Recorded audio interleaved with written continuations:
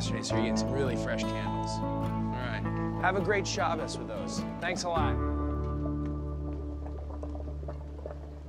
Anyway, what I was saying, though, is that, you know, people recycle cans, they recycle papers. You know, why not candles?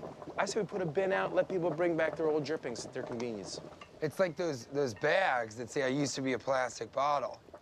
We could have a bin that said, I used to be another candle. That's a great idea.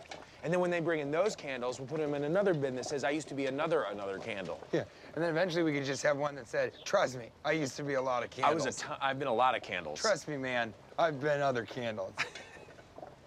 Hey, can I get your honest opinion on something? Sure. Okay, be honest with me. Of course.